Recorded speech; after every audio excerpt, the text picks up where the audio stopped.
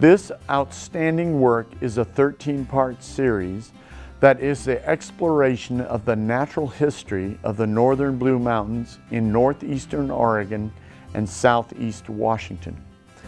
We will look into the penetrating yellow eyes of a great gray owl, see the intense purple blooms of the dwarf mimulus, watch the sapphire blue feathers on a mountain bluebird, and marvel at the fall colors of a western larch.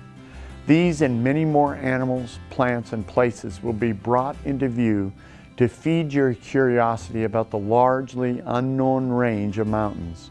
So come explore a mountain range that will whet your appetite for more knowledge about this amazing range of spectacular mountains that most folks do not even know exist.